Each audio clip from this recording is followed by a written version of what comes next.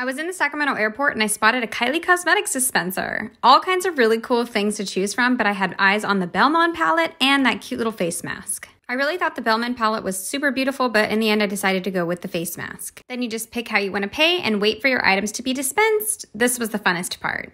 Before you know it, you're the proud owner of a brand new Kylie face mask. I put it on and oh boy, I think I might be getting some looks in this.